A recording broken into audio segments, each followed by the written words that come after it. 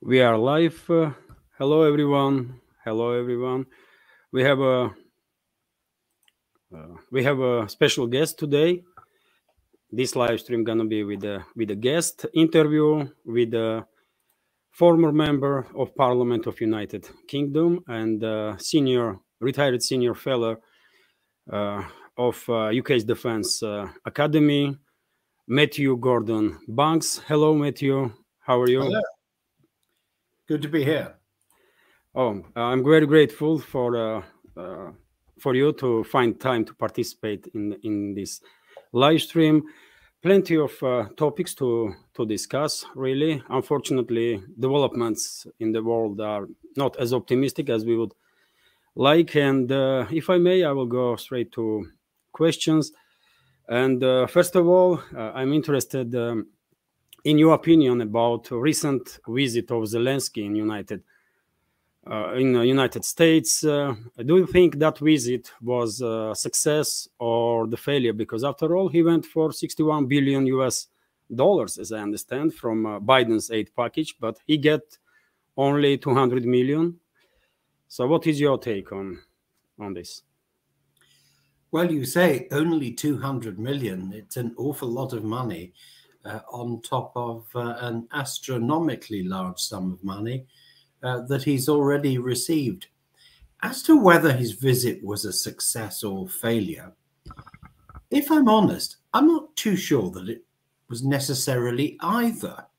Why was it that he went? Some reports suggest that he was summoned by the Americans. Maybe the Biden administration thought he had to be there because they were struggling to get this money through congressional approval, and perhaps they thought that his presence, his glad handing and meeting with Senator Chuck Schumer and Senator Mitch McConnell and everybody else, whether that would help. Well, it's helped to a point, but I also think that perhaps behind the scenes, he may well have been given a wide variety of advice which the Biden administration is not making public. It may be a long time before we hear about that.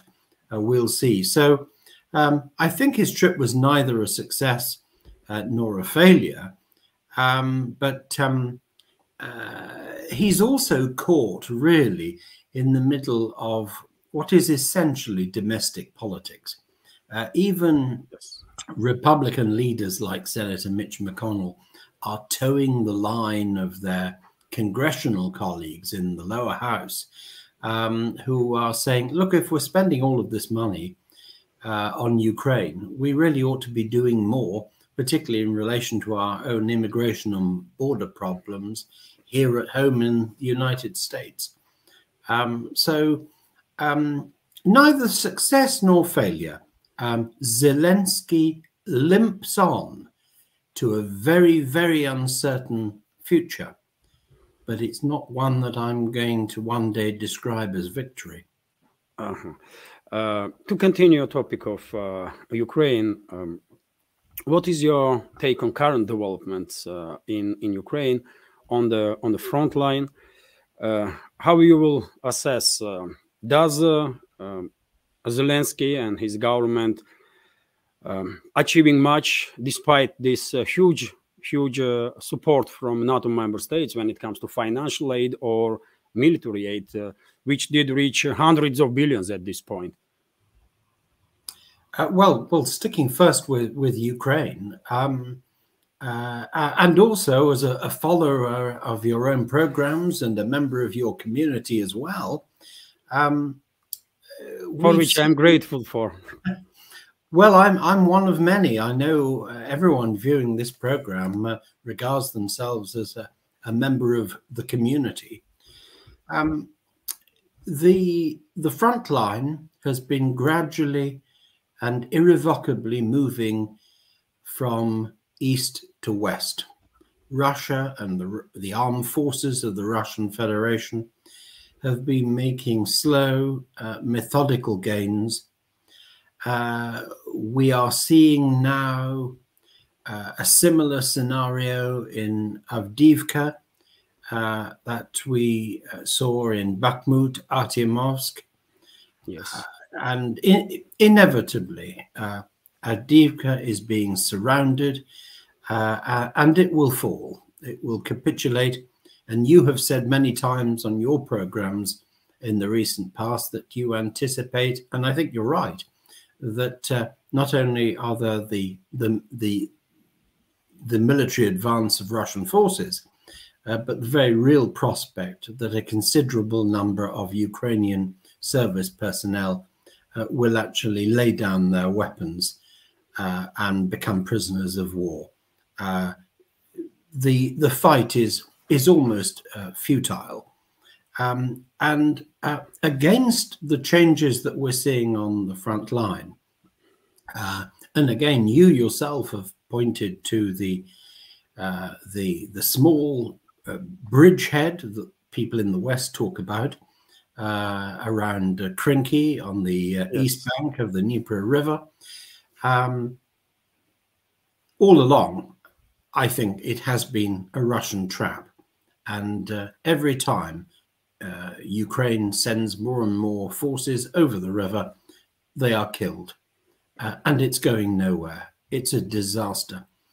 But we're talking at a very important moment, because not just are there Russian advances on the front line, with Ukraine now taking up defensive positions, having no possibility of breaking out into a further so-called offensive. But in the last couple of days, we've started seeing some Russian targeted bombing raids in Kiev itself. And as we head to the very deepest, darkest winter, with temperatures dropping, people in the capital are now seeing that their mobile phones don't work, or buildings are being destroyed. They are usually targeted. They're almost never deliberately, indiscriminately bombed. But infrastructure is going to be very, very important. And Russian forces are destroying both service military manpower and the Ukrainian war effort, both on the front line and in the capital city. And the latter, the reason that I mentioned the recent bombings, which have started and I think will continue, is that this will sap at the very heart of morale within the Ukrainian government and emphasize, and it's already widely known by many civilians in the Ukrainian capital and in Western Ukraine, that Ukraine is not winning this conflict. It's losing, and it's time really to start talking and having negotiations with the Russian Federation, which I'm sure are going to start to take place proper in 2024. You just mentioned a very important topic, which definitely has a direct connection with the internal politics of Ukraine. As you rightly pointed, the Russian side quite actively targeting military and logistical infrastructure of Ukraine, of Kiev regime, including in capital. And as winter comes, of course, issue of electricity and warmth will become big, and of course, unhappy residents of Kiev will direct their anger probably in the direction of Zelensky and his government. And in this regard, do you see further risks that relationships inside the Ukraine between the possible camps, let's say Zelensky, Zaluzhny, head of general staff, or Budanov even, three major camps? Do you see that relationships will escalate even further as a result of this internal turmoil and unhappiness, increase in criticism of government from the population. It will probably have something to do with these strikes that are taking place last several days in a row. Yes, I think the sheer unhappiness of the civilian population is increasing several-fold as each week passes. But we have to remember that free speech is almost impossible in Ukraine. The media is very, very tightly controlled, government controlled. Some 15 political parties have been banned. It's very difficult. I wonder at what stage General Zaluzhny, for example, might seek, having not had much of his military advice to the Ukrainian president taken on board and acted upon. For example, Zelensky is making them fight for Avdiivka when it's well known that Zaluzhny has wanted to concentrate on building some new defensive positions. And we saw some 60,000 plus Ukrainian soldiers die for so very little in trying to hang on to Bakhmut, which really had no strategic importance whatsoever. The situation is different in Avdiivka because if and when Russian forces take Avdiivka, that will give them control of the Donbass, and that will be much more significant. So I think that civilians and the population of Ukraine are getting more and more upset. Life is becoming more and more difficult for them. Basic commodities like food are becoming more and more difficult to obtain and are becoming more expensive. And then, of course, there's the infighting within various organs of the state, which you've alluded to, where they are beginning to kill each other now. Trying, at least. Just recently, there was an incident with wife of Budanov, head of Ukraine's military intelligence, and even Ukrainian channels on the Telegram, for example, are pointing out that possibly it was Zelensky's camp. Although usually they usually blame Russia for everything, but in this particular case, this internal confrontation is so obvious that sides are not even trying now to blame for Moscow for everything. And to continue this topic exactly of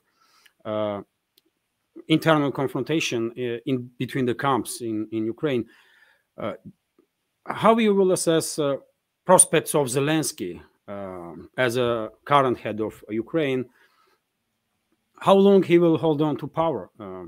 It's I guess big question now in Ukraine itself, and people are wondering when some changes will take place. And do you see from the Western side, from the Western ruling class, attempts to somewhat distance themselves from this mess that modern Ukraine have become, and all the failures on behalf of Kiev regime? Well, there's quite a lot to cover there, isn't there? Zelensky is not long for the Ukrainian presidency. In my mind, it's merely a matter of whether he flees with perhaps some Ukrainian, perhaps even British assistance, and leaves the country. His negotiating position is zero. He has made it quite clear that it's going to be victory at all costs, and much of that, of course, we now know after 2 years nearly of conflict. It's always been nonsense, right from the word go.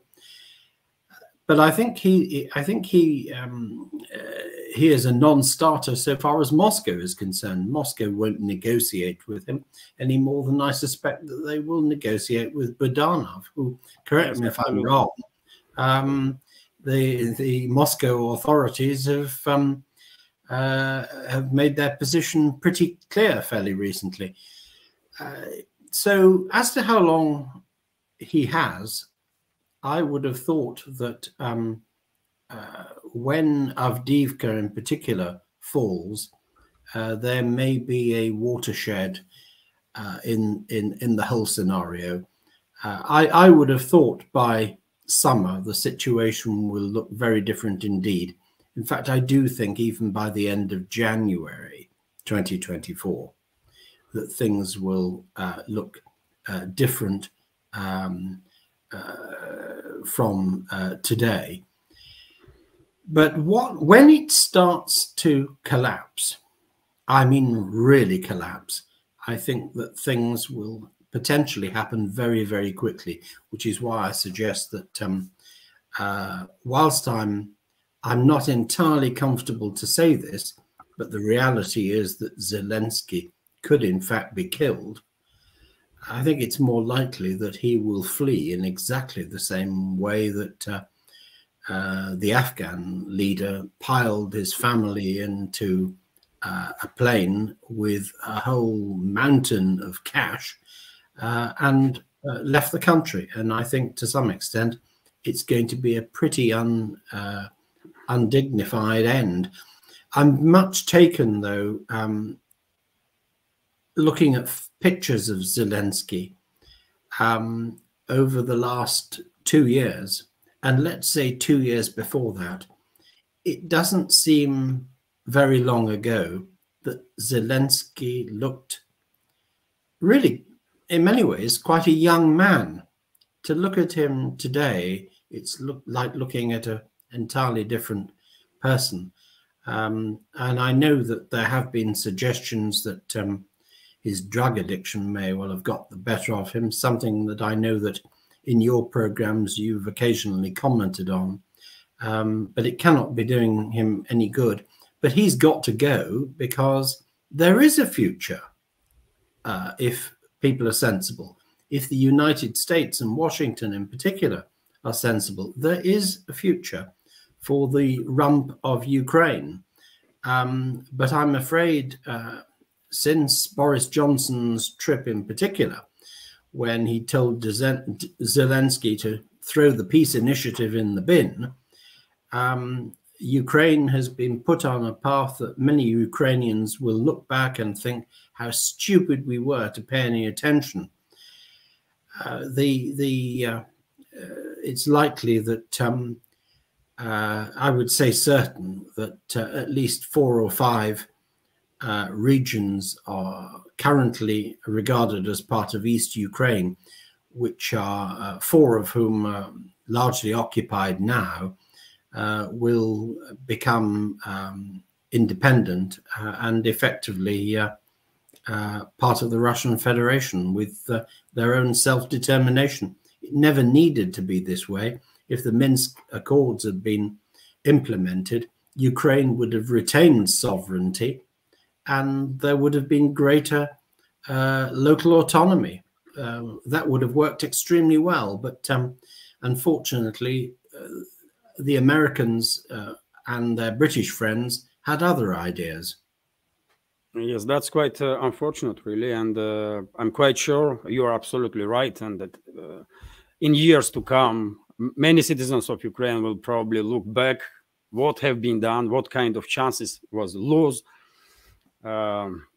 during March, during those negotiations, for example, in Istanbul that took place in March of 2022. And it's especially painful when you read into details how little Russia was asking, really, not to join NATO and to protect rights of Russian speakers. And that was it, really. I think, Levin, when you say that, 2 things in particular come to my mind. It was always known in Washington that Ukrainian neutrality in relation to NATO was a red line for Moscow. Absolutely. And Russia has been saying the same thing since at least 2008. it's nothing new. Secondly, I'm very much very conscious of the fact that the so-called failed invasion, as some in the West call it, it's quite clear that President of the Russian Federation, Vladimir Putin, wanted his troops to, as a last resort, of course, to go into Ukraine, and he had hoped, with just some 90,000 troops, that he would be able to show that he meant business and that Ukraine would, in fact, negotiate. But it wasn't a failed invasion at all. All the way along, I am satisfied that the Russian Federation and its armed forces have been, in a sense, using the minimum force necessary in order to carry out this particular special military operation. Because the truth is, we talked a few moments ago about the increased bombings in the Ukrainian capital. If Moscow wanted to flatten Kiev, it could do so, but it hasn't done so. Hence the phrases, Russia is fighting with one arm tied behind its back.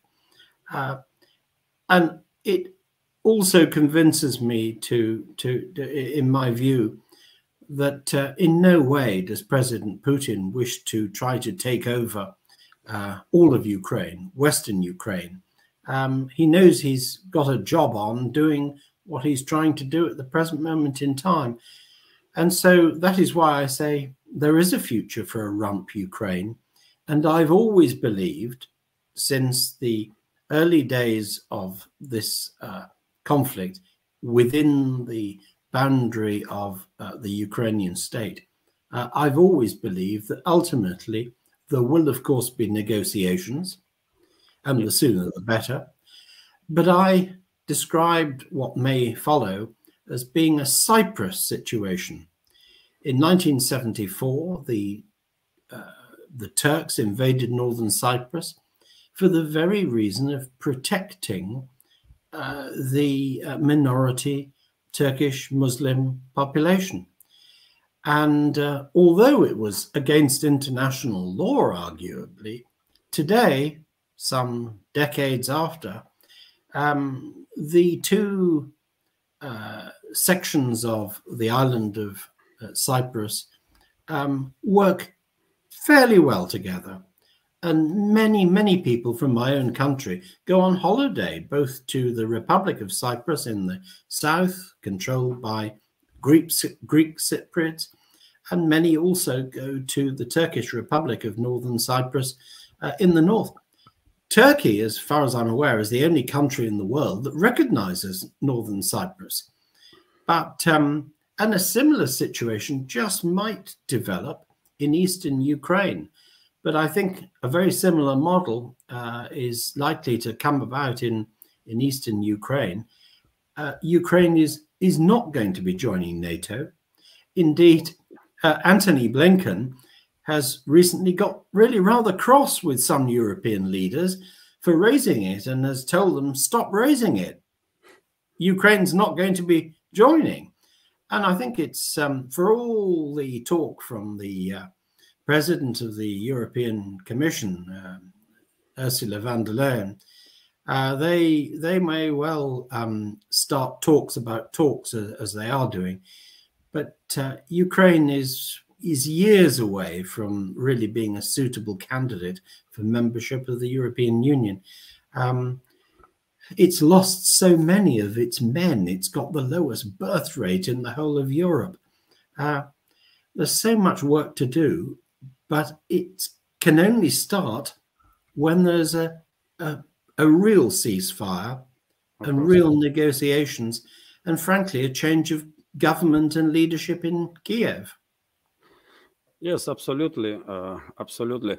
So, well, there is hope for a peace, supposed to be, and as you rightly mentioned, I absolutely agree with you. Zelensky is non-negotiable from Moscow's point of view. Same goes for Budanov, and quite possibly, maybe Zaluzhny will be the person who will replace Zelensky at some point, and probably Moscow will have talk negotiations with Zaluzhny, with active participation of the Western capitals, major capitals of the West. And also, I want to point out that I absolutely agree when you mentioned the topic of force that Russia is using this special military operation.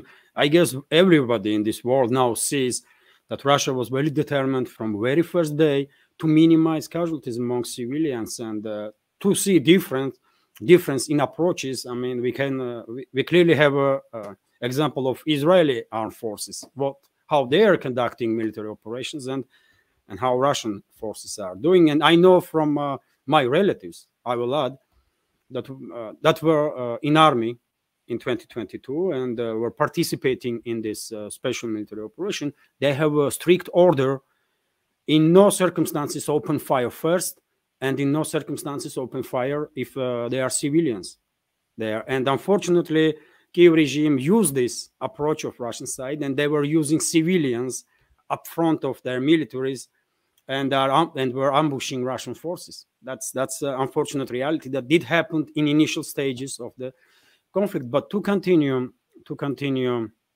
our conversation, let's go to another big topic, of course, in the world, the Middle East. What is your take on current situation? Because unfortunately, things are escalating as time goes by, and at this point, world is somewhat unable to force sides to conduct some peace talks and de-escalate. What is your take on the situation? Well, I must admit to feeling very, very depressed about the situation in relation to Israel and Gaza. Firstly, I would like to emphasize for your viewers and for the community that it's a little over a year ago since the present government was put together in coalition in Israel, and it has broken the status quo. There are now parties and people in government that have never been in government before, people that are maintaining Mr. Netanyahu in office, who would wish to not just crack down on terrorism, but in fact to remove the Palestinians from the land that they are living on. And this has broken the status quo in Israel. It's a very right-wing government. I feel uncomfortable even thinking about them, if I'm honest.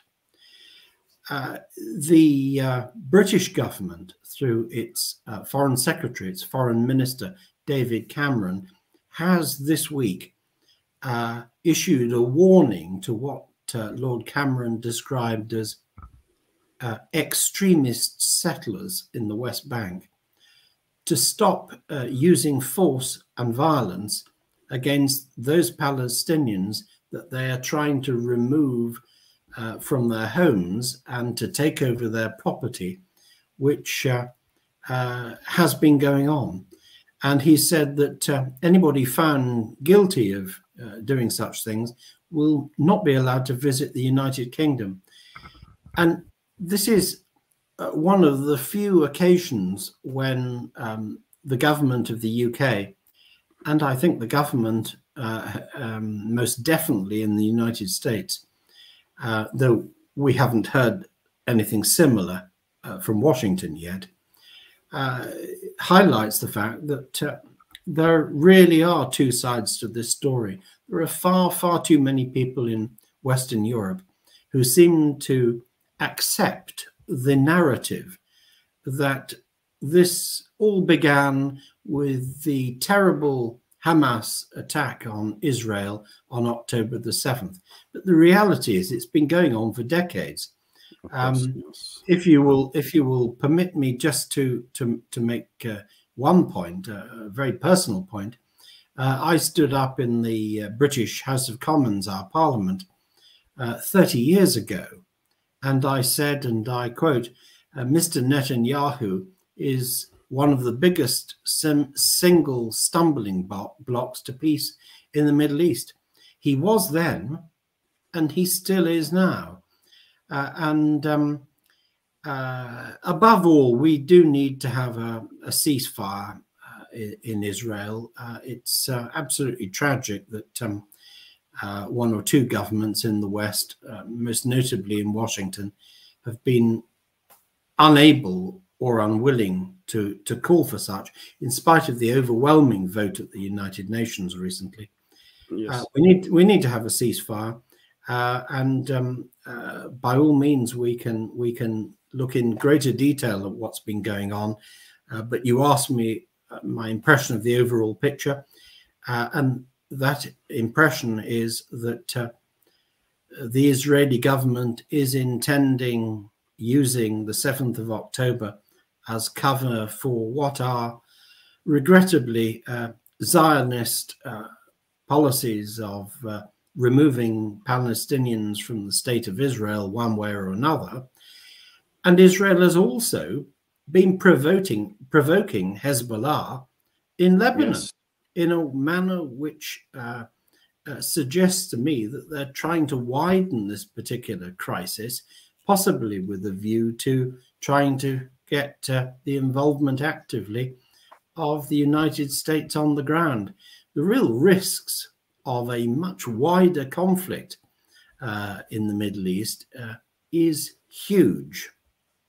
That's what I'm afraid of, that current government of Israel may provoke full-scale confrontation between Israeli forces and Hezbollah. Then Iran may, one way or another, get involved in this confrontation, US and some other NATO member states, and it will be devastation, total devastation, of course, for Middle East and entire world, I will say. That's quite unfortunate development, really. On the question of Iran, I hear it frequently said by many in the West that Iran is behind much of the.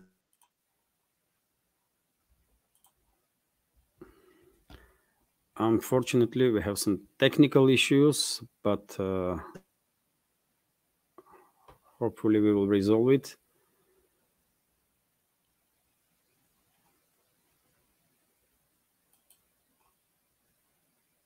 There's a 50. Shall I start that again? There was a last sentence, please, Matthew. There was some technical glitch. I was referring to Iran. I'd just like to make the point that I often hear in the West the narrative that Iran is behind much of the trouble.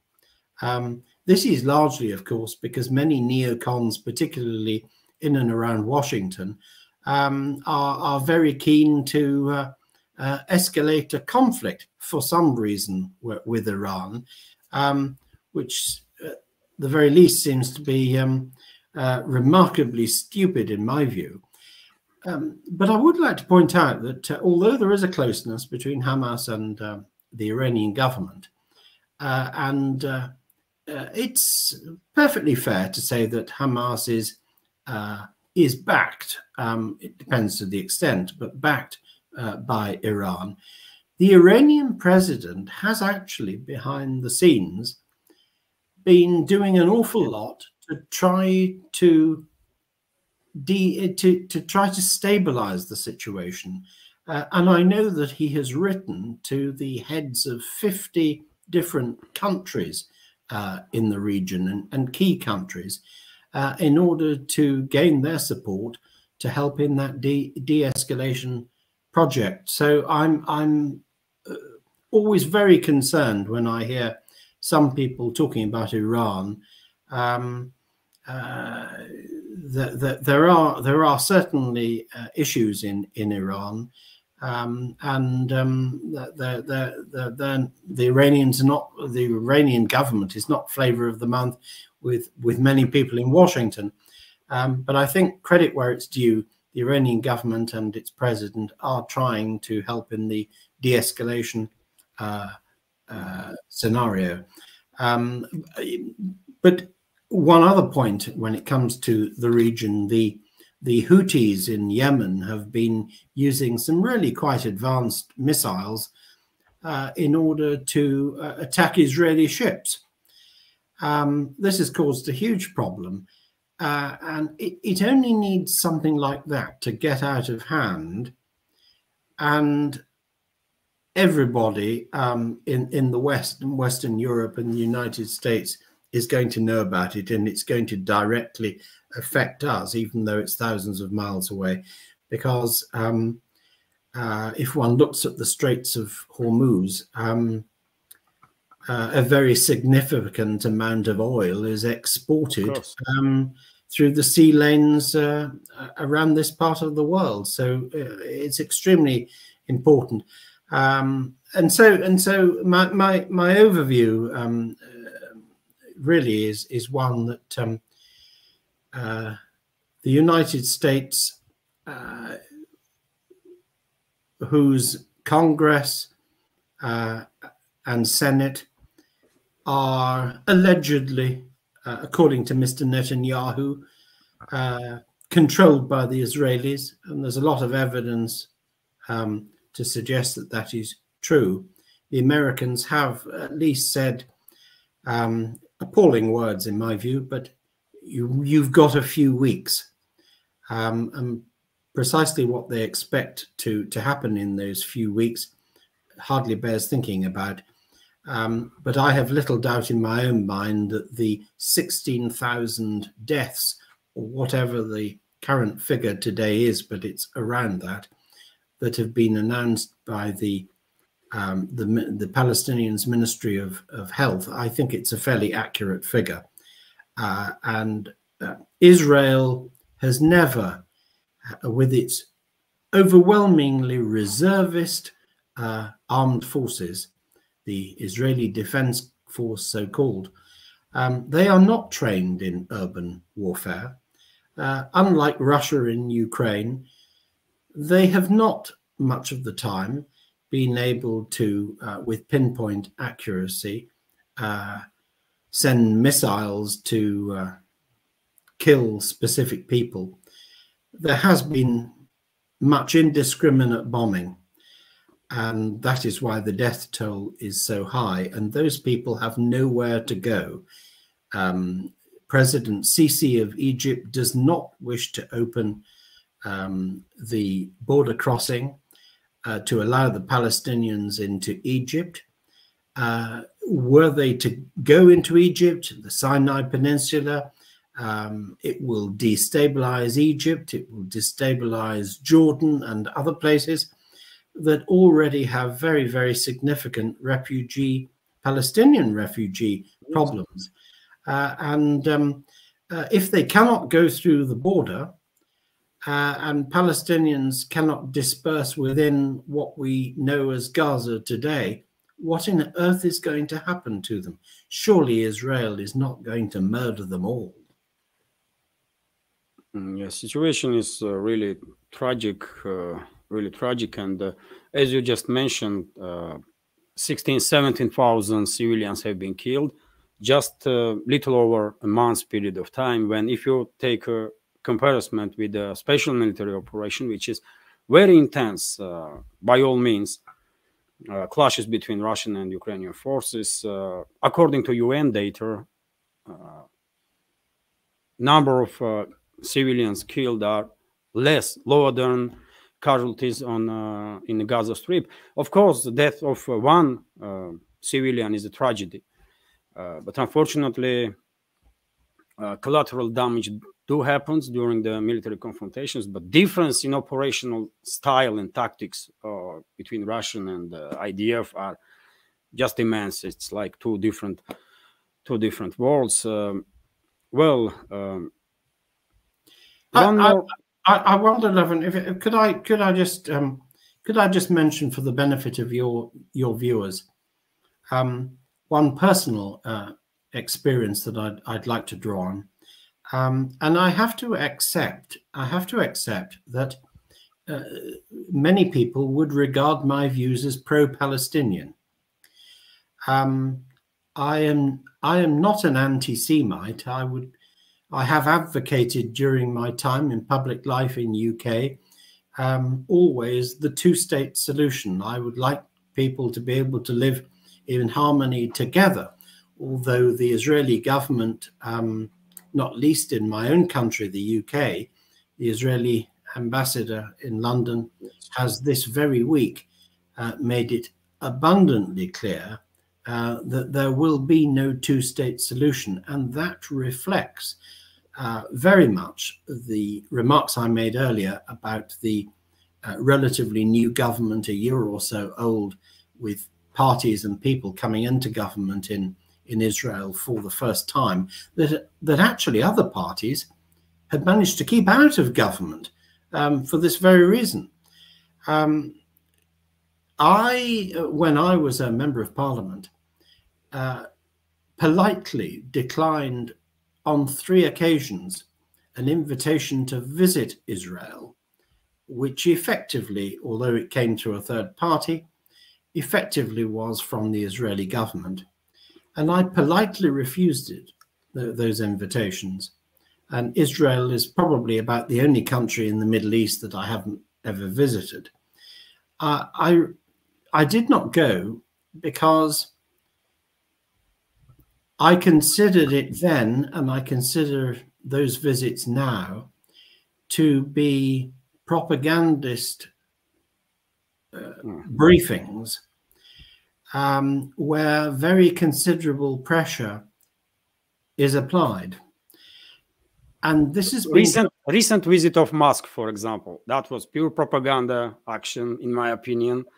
So I have to agree with you. Well, I respect your point, but I just wanted to make that point, that a considerable amount of pressure was applied on me when I was a member of parliament, going back 35 years, and it's even worse now, where most members of Congress and the Senate rely on money that is effectively American Israeli money in order to fund their re-election campaigns. It's rather a vicious cycle, if I could put it that way, and so they're not terribly well placed to speak truth unto power, and it's particularly difficult when the United States actually has a very important role here.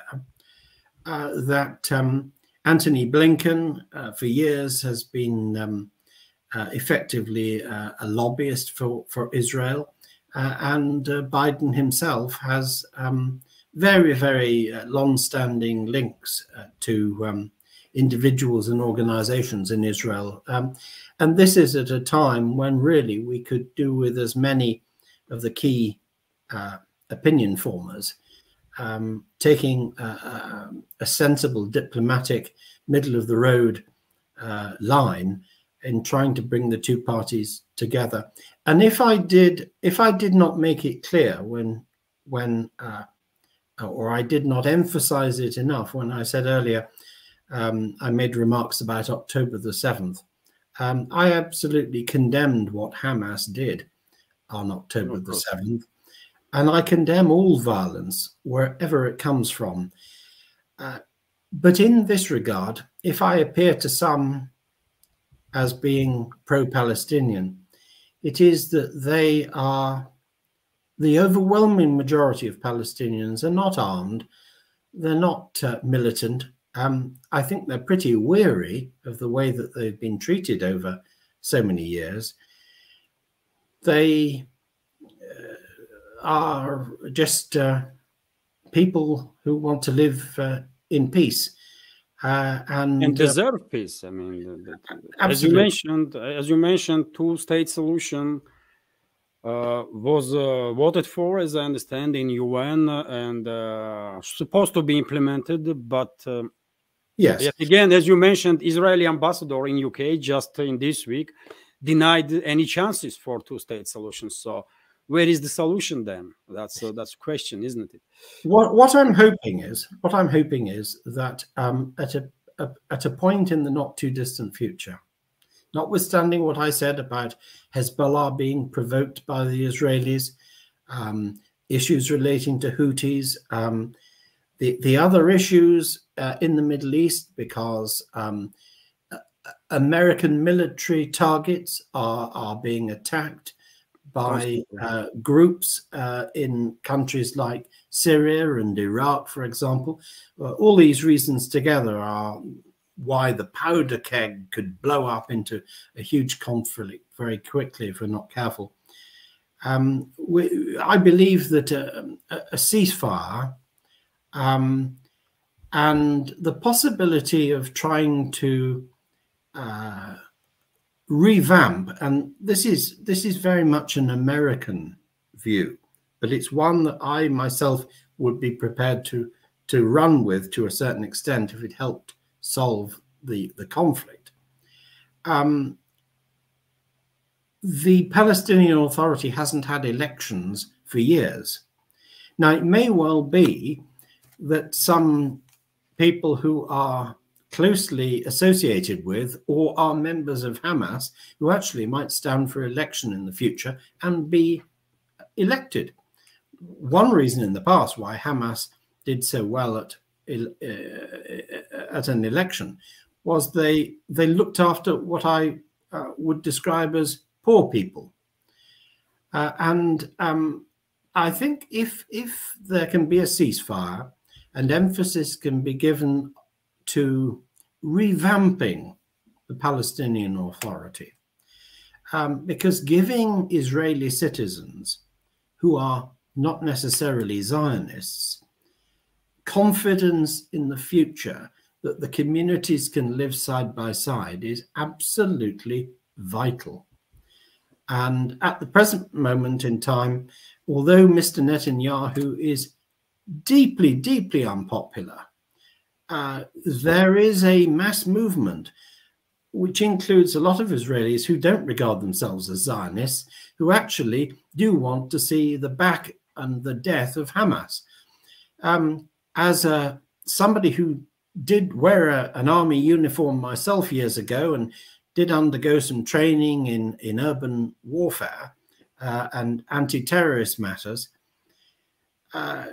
whilst the Israeli Defense Force are not really very well equipped in terms of training for urban warfare,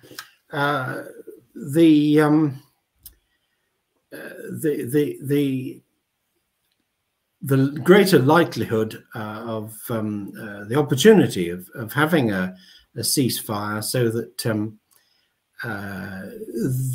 the IDF will not continue to sustain the often not publicized huge casualties that they are seeing at the present moment in time, because they're not used to or trained in urban fighting.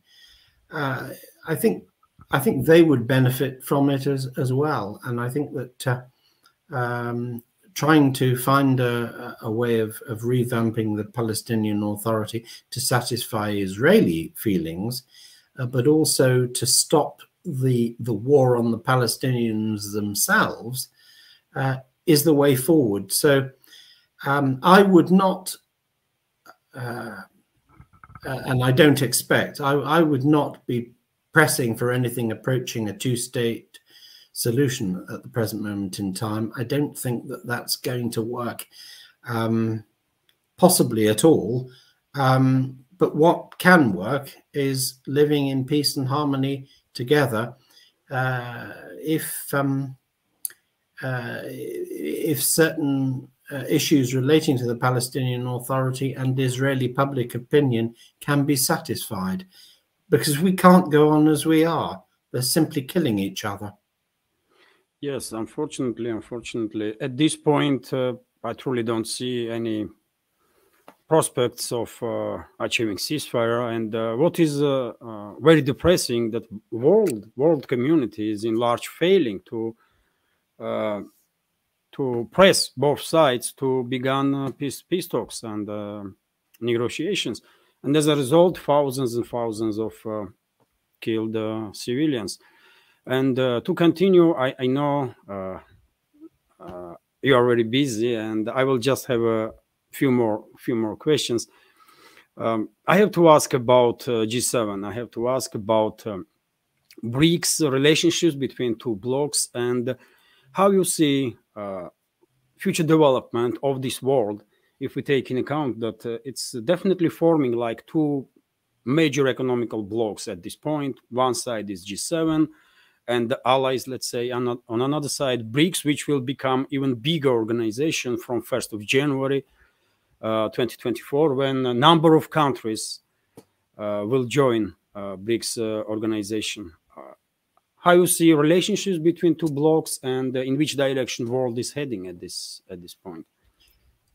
Well, it's very significant, of course, that Saudi Arabia and the United Arab Emirates are joining. It's huge, of course. To some extent, I think. I think that many countries are really, if I could put it this way, a little bit fed up with the United States telling everybody how they should behave all of the time. But obviously there are clear economic factors as well. Change will evolve very, very slowly. I expect the G7 and BRICS to live in harmony for quite a long time. There are some opportunities in the new year. Correct me if I'm wrong, but I think that the chairmanship is being taken over by Russia. Yes. I think, by the way, that we're going to see BRICS flexing its muscles within the international community regarding Israel and Gaza as soon as we get into 2024. But the reliance on the dollar, the reliance on some of the old ways of doing things for so very long is beginning to change. And I welcome what BRICS is doing. The countries involved, in my view, are really wanting to build a world order, if you like, which is for the benefit of everyone living on the same planet in as much harmony as possible. And that where there's conflict, it should be largely the conflict of business competition rather than military conflict.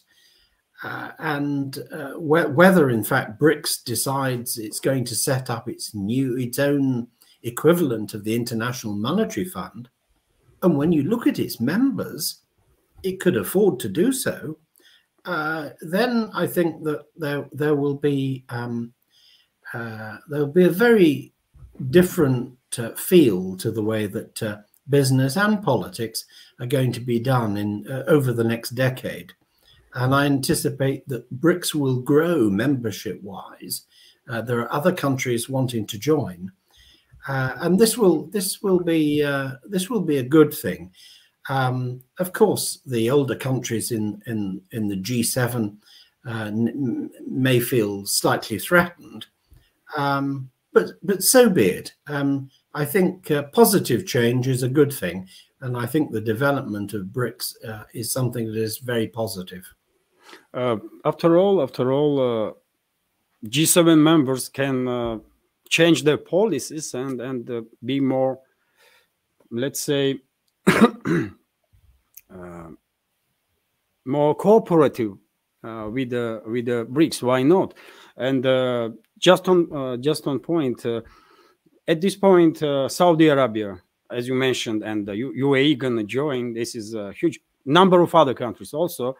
But I mentioned this too because Saudi Arabia is a major country when it comes to world energy market, and the United Arab Emirates are becoming modern day Switzerland, if you like, because unfortunately, because of the policies of current government in Switzerland, this state did lose worldwide reputation of being neutral, and outflow of investments from Switzerland is huge. And where this money is going, usually into United Arab Emirates. So it's I would not be surprised at all if UAE gonna become a next major financial center in this world. It's quite possible. Well, I would like to make one cautionary note, and I declare an interest for your viewers that I was for 7 years a paid advisor to the government of Dubai, and I have very strong links with UAE. I would like to see the United Arab Emirates undertaking an improvement in its financial regulation and where it accepts money and deposits from. I'm not suggesting it should act as a world policeman, but I think it needs to be and continue to be a transparent jurisdiction. Switzerland is Switzerland, but we all know that some of the money that's been locked away in its old banks has come from sometimes some rather dubious sources, and I think sometimes in what I'll call in the new world, because if you want to set up a business in a low tax or no tax environment, a country like UAE is very attractive. I just hope that the regulatory authorities there keep an eye on things and don't and learn from the mistakes that we've seen perhaps in other countries. But nevertheless, BRICS is already proving to be a huge success. As I mentioned, I think in the new year, we're going to see BRICS flexing its muscles in relation to world opinion concerning Gaza and Israel, and that will be a good thing because we cannot wait just for the United States. But I think America will change its tune in the new year. At the moment, there are politicians in the United States who don't feel that they can speak out or put pressure on the Israeli government when, in fact, some pressure needs to be applied. And Matthew, I have to ask, as towards the end of our conversation, about relationships between Russia and Western states, in particular with UK. Do you see any chances that in foreseeable future relationships may improve between Moscow and major capitals in the world, in the Western world, including London, or it's just non-starter at this point? Well, could I say that I always see the possibility of improvement in relations between one or two Western countries, and including the United Kingdom, of course, and the Russian Federation. It is going to take time. At the moment, in the United States and the United Kingdom in particular, there is almost an ideological issue with criticism and dislike of the Russian Federation, often by many people who actually don't know any Russians and have never been to the Russian Federation either, I might add.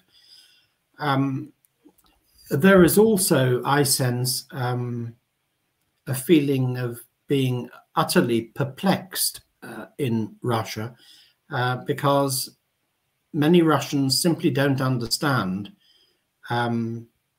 quite why they are regarded as the enemy. Absolutely. When really Russia is not our enemy. Absolutely. I think the situation will calm, it will improve. And if you remember earlier in the program, I said that I felt that Ukraine, which is really the stumbling block in all of this, will look more like Cyprus and a divided island, more and more in future. Things will calm down. People will get on with their lives. That's what I envisage. As to whether it will take 5 years, 10 years, the first thing we have to do, of course, is see an end to the military conflict in Ukraine. But I do, when I think back to the fall of the Berlin Wall and the so-called collapse of the Soviet Union, the whole economy of Russia was taken apart, often by Western interests who sought to take advantage of many of the natural mineral wealth and infrastructure of Russia. And then when things went a bit too far, a man called Vladimir Putin came on the scene. And he put a stop to a lot of the things that should never have been happening. And he has given Russians back considerable pride in their country, to the extent that now, with Western sanctions being imposed as they are, the Russian economy is still doing very much better than most Western European countries and the United States at this particular time, in becoming self-sufficient in so very many areas. The last time I was in Moscow, I noticed how cheap, with the inability to import, for example, French cheese, how the agricultural products of the Russian Federation had improved immeasurably. And that's what's happened in so many areas. You hear it these days in relation to military matters and technology, but it's right the way through, particularly in agriculture. Russia is proving to be a robust country with a robust economy and a very proud history. And I very much hope, and I do believe, in my lifetime, that I will be able to once again visit Russia and take with me people, for the best of reasons, wish to undertake business with Russia and Russians and not initiate conflict. I will end this interview now. Thank you very much, Matthew, for participating for this great, very interesting conversation. Thank you for asking me, because of course I'm a viewer too, you know, and a member of the community. Thank you for that also, and hopefully we will repeat sometime in the future interview if you will have time. I want to thank all the members of our community for joining the streams. Have a great day, everybody, and take care. Thank you. Goodbye. Goodbye.